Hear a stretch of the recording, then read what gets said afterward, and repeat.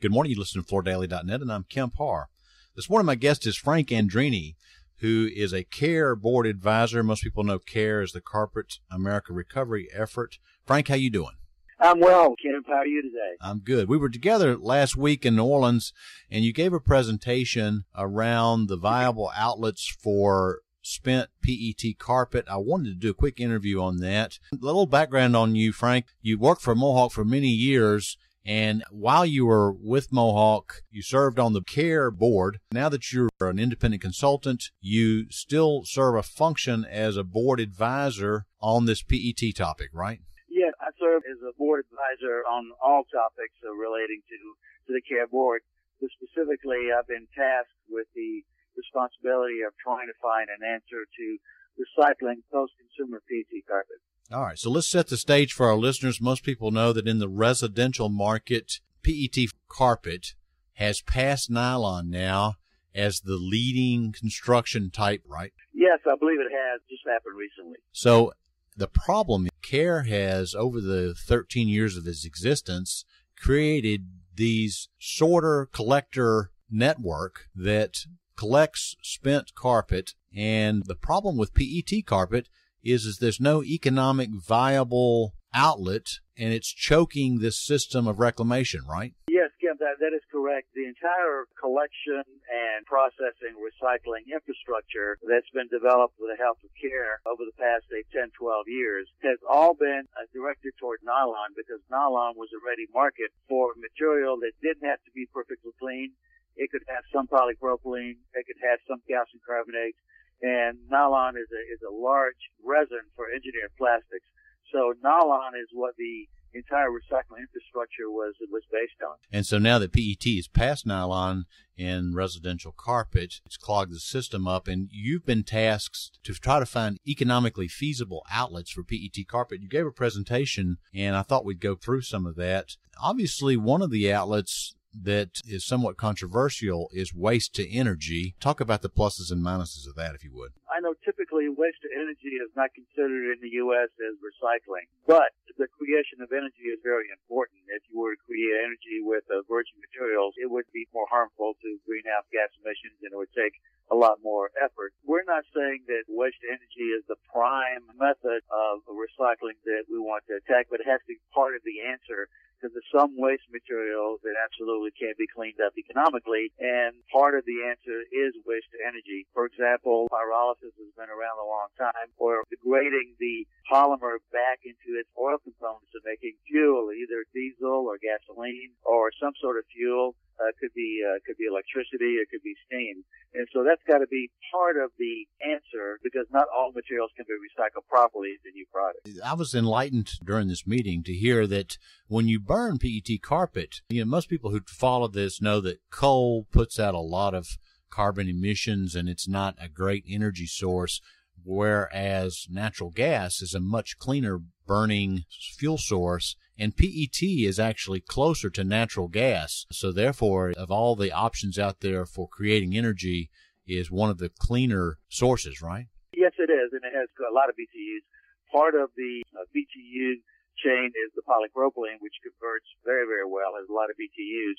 So when you mix the PET with the back end, which is made of polypropylene, it creates a very clean source of energy and fuel, just as virtually any carpet does. Now, the other items that were on your list as a potential source for sending this recycled carpet, Ron Greitzer's operation in California where they make carpet pad. That's one item that takes a lot of tonnage. But you also talked about a composite board that you thought the potential for that was potentially 100 million pounds. So that's an option as well, right? Yes, it is. The recycling outlets can be divided into the sort of two buckets. One would be what I call the fiber bucket, where fiber of some type, PET fiber of some type, is used. And the other bucket is the pellet bucket, where it goes into other applications.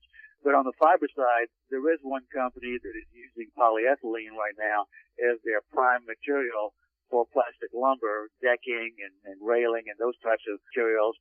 And they've been looking at PET for a number of years. They have scaled back a little bit on their plans in terms of timing because they wanted to develop a product that was what the marketplace needed. But that plant, or several plants, could take from 30 30 million to 100 million pounds of PET just from one company alone.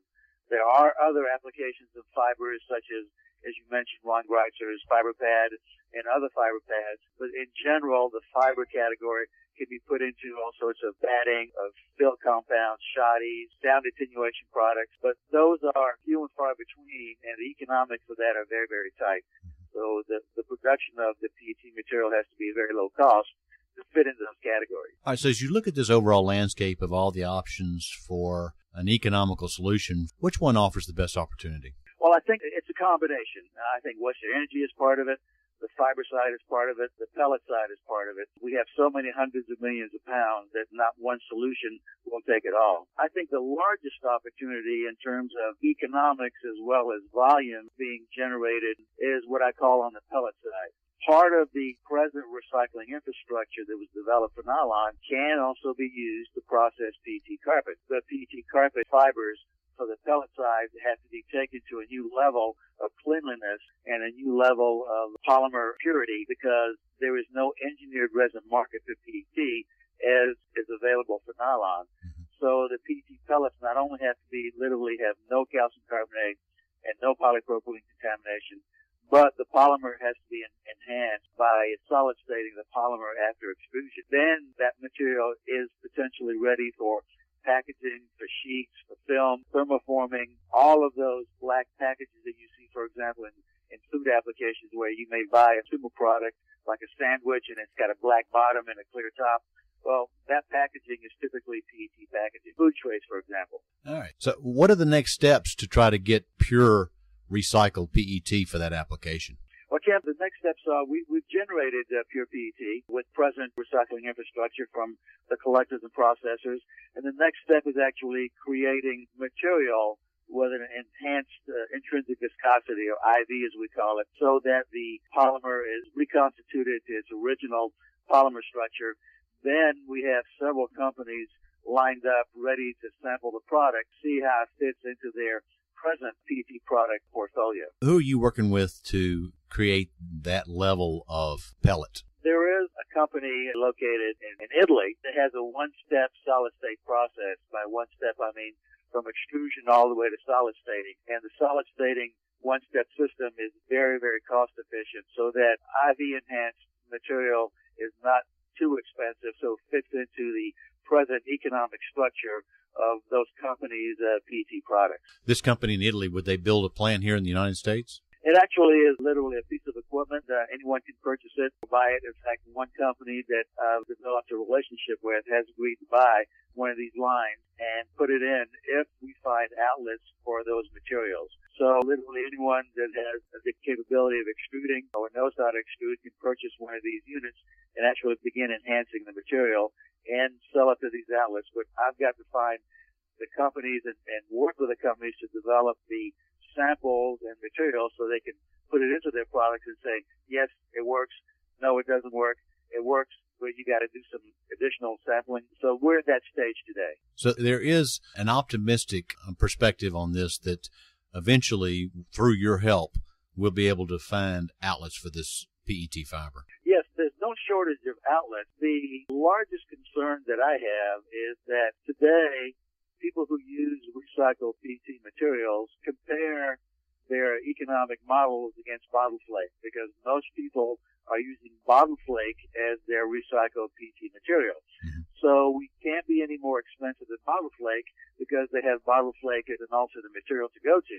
So we got to be no more and preferably less than the cost of bottle flake with the same performance characteristics. Do you think that's an achievable goal? It is achievable. From the models I put together, it is achievable. Under today's commodity prices, it's a little tougher, but all commodities are affected by the price of oil today. Okay, Frank. Well, it's good to catch up with you. I definitely want to shine the light on what you're doing as the CARE Board Advisor focused on this PET issue. Again, we've been talking to Frank Endrenyi, and you've been listening to Kemp Harr and FloorDaily.net.